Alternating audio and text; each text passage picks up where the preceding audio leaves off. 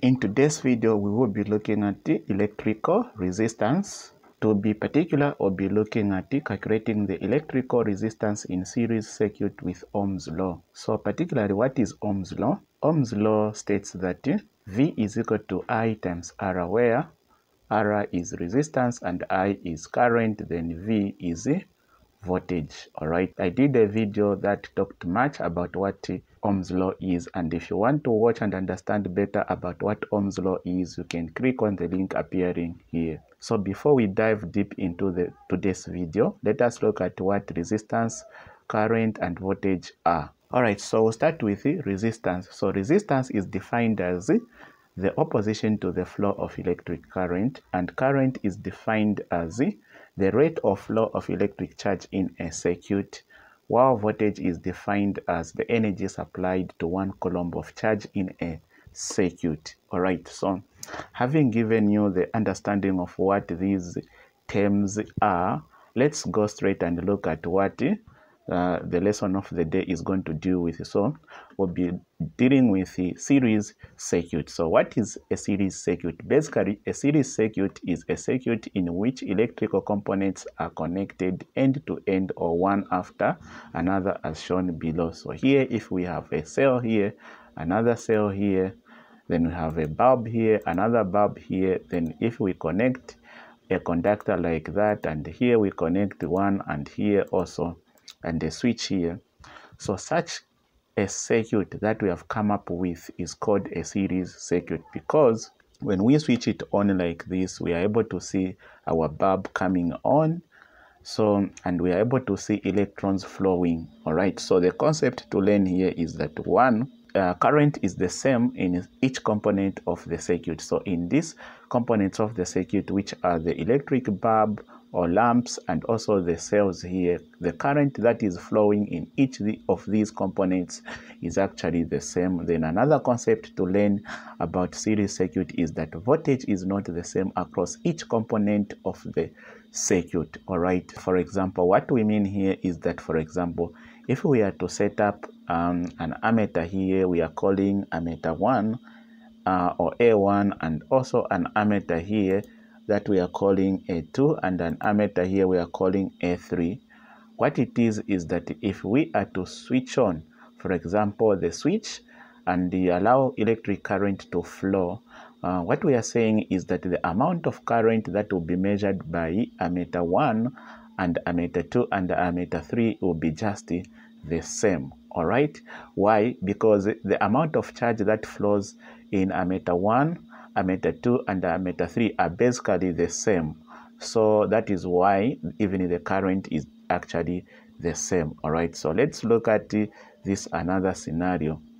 So in another scenario, what we mean here is that if the current flowing or produced by the cells is called IT, which is total current, and the current flowing through ammeter 1 is I1, which is current 1, and then the ammeter flowing through ammeter 2, the current flowing through ammeter 2 is I2, and the current flowing through ammeter A3 is I3, which is current 3. Basically, what it is that this current must be equal to this, must be equal to this, must be equal to this, as represented by this equation here. So total current produced by the cell is the same as the current flowing through ammeter 1 I1, and also the current flowing through ammeter 2 I2, which is also the same as the current flowing through ammeter 3, which is current I3. All right, so another concept to note here is that, for example, if we were to put a voltmeter here, which we are calling V1, and also a voltmeter here we are calling V2, basically what we are trying to say is that if also we put a voltmeter here we are calling VT, which is measuring the total voltage being generated by the cell here, the voltage measured across voltmeter 1 is actually different to the voltage measured across the voltmeter 2, and that measured across the cells here. Yeah, so the reason being is that these electrical energy, remember, they carry the energy called the volt. So since these cells are operating due to the energy, so as they pass through this cell, some of the energy is lost here. So they will not reach with the same energy that they had from here. So because of that, since some of the energy will be lost in lighting up the bulb here, that will mean that they will remain with less energy here. So the energy that will be measured here, which will be used in this bulb again, won't be the same as the energy these electrons had here, or this electric charge had here, because some of their energy would have been used in this electrical energy. So from this, what we can learn is that the voltage which is supplied by the cell, when it comes here, it is reduced, and when it comes here, it is even reduced more. So it is not the same as that. But however, what we know is the total voltage produced here, according to the conservation of energy, must be equal to the energy supplied here plus the energy supplied there. All right? So now, from here, we can construct a formula for calculating electrical resistance in series circuits. So let's move a bit and see how we are going to develop this concept together, and pay attention, watch this video up to the end for you to be able to understand the concept being delivered here. I hope you understand, and if you are not understanding, please let me know in the comment section. So let's move and replace these electric bulbs. So we are replacing these electric bulbs here, with the actual resistance now.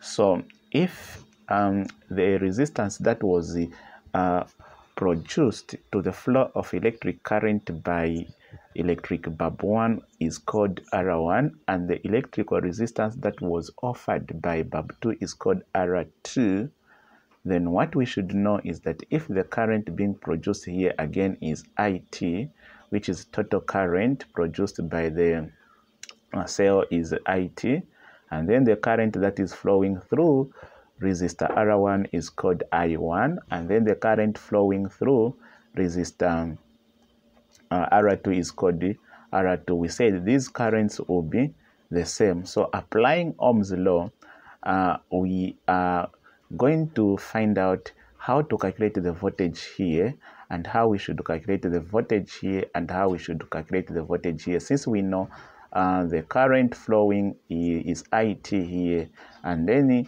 the resistance of the circuit here will be the total resistance that will be used to find the voltage, because using Ohm's law, we know that voltage is equal to I times R, or current times the resistance.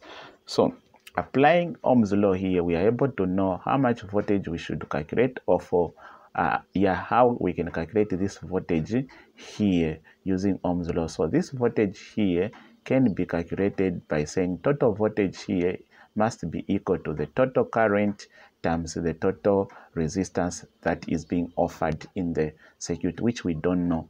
Also, we can say the voltage also across this voltmeter here also can be calculated by saying V1 here can be calculated also by saying current 1 passing through here times the resistance 1 here. Also, the same way we can say the voltage being consumed across resistor 2 can be calculated by saying the current which is flowing here, current 2 times the resistor offered to the same current there.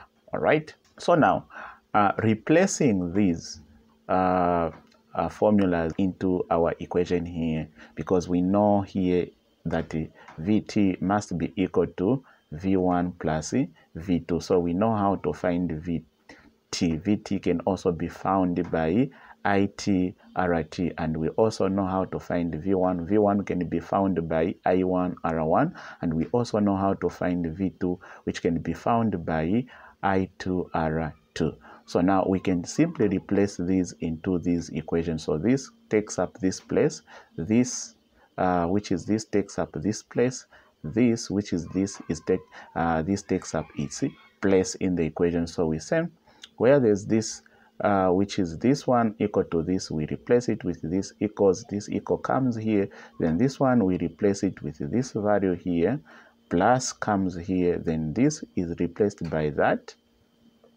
All right, then because the space is near, let's move a bit here. Yeah, so now what we are saying is that now we have in this equation of ours, our new equation, we have current T, current 1, current 2. But we already determined that these currents are similar or are the same. So since they are the same, we can just replace this with one current which will represent all of them, which is just I. So same I times RT is equal to I, the same, because these are the same, I R1 plus I R2.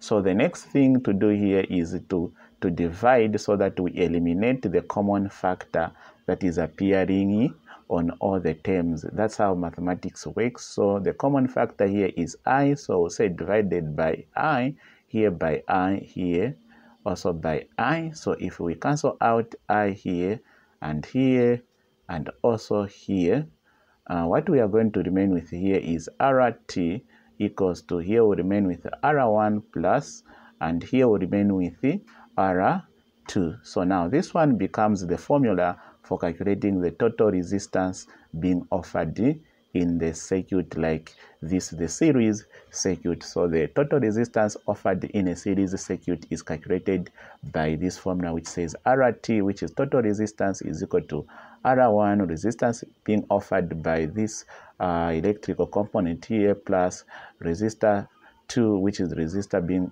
offered by this electrical component 2 here. All right, so let's move to the next part of our lesson, which is going to look at an example of how to apply this actual formula in examination question. So we have an examination question which came in paper 1 in 2019 SAS paper 1, and this is the question here. The question says B7, actually it was B7, which says a figure B7.1 is a circuit diagram with two resistors connected to a 3-volt power supply. Yeah, so this is the figure they are telling us, which has two resistors which with both with the same resistance, which is 2 ohm, 2 ohm. And then we are told that there's also a power supply of 3 volts, and this is a switch, and this is an ammeter here. This is the symbol for an ammeter.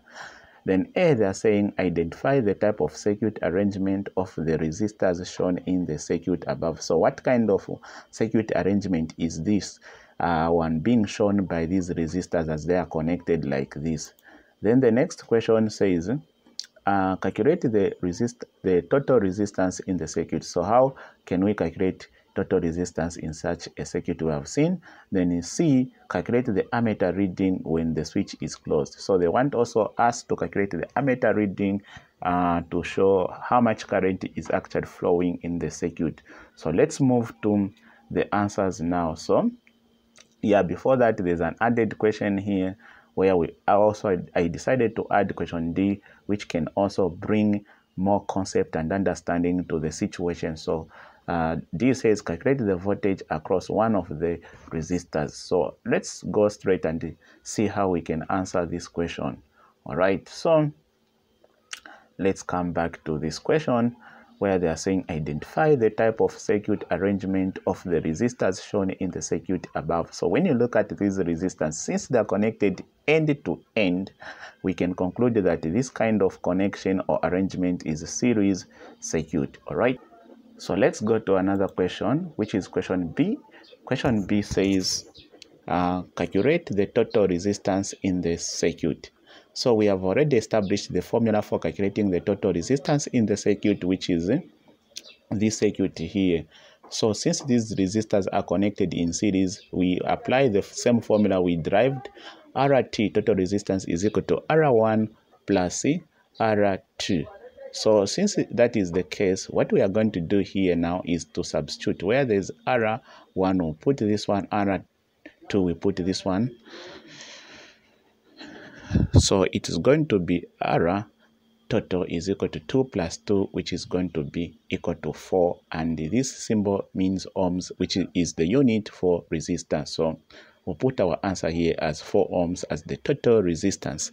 Then C says calculate the ammeter reading when the switch is closed. So when this switch is closed here, we expect current to begin flowing here. So what will be the ammeter reading? So what you should understand is that we will apply Ohm's law, which says voltage is equal to current times resistors, and then we'll make current I the subject of the formula, because the ammeter here reads the value of current. So that's why we need to calculate that current, which will be what the ammeter is going to read. So we are going to say making I the subject of the formula, we'll have I is equal to V divided by R, and whenever you are calculating the ammeter reading or the current, you must understand is that the current which flows in this resistor is the same one which flows in this. So for you to be able to calculate that current, you must add these resistance to find the total. So in short, we already found the total resistance, which is 4 here. So what we are going to do is to say I will use voltage, because V is voltage, the same voltage supplied divided by the total resistance, which we already found here, which will give us I is equal to 0.75 amps, and A is the unit for current, and it's called amps. So you put amps there. Then we go to the next question, which is actually the added question, which says calculate the voltage across one of the resistors. So we'll bring this diagram here. So let's find out what will be the voltage across one of these resistors. So we know voltage must be given by I times R. So the current flowing is already known. We have already established the current flowing, which is 0.75, then times the actual resistance being offered here. So we'll say is equal to 0.75 times 2, which will be 1.5. So the resistor here must be 1.5. I mean the voltage here must be 1.5. So equally here the voltage must be 1.5, because they are both offering the same resistance. And it is logical, because if you add the voltage which is being produced here and the one being produced here it is 1.5, and here it will be also 1.5. When you add the two, they should be add up to 3 in accordance with the formula that we already derived. So if you enjoyed this lesson, and if you have learned also something, please consider giving it a like, and let me also know what you think about this lesson in the comment section. Guys, as for now, bye, and see you in the next lesson. Peace.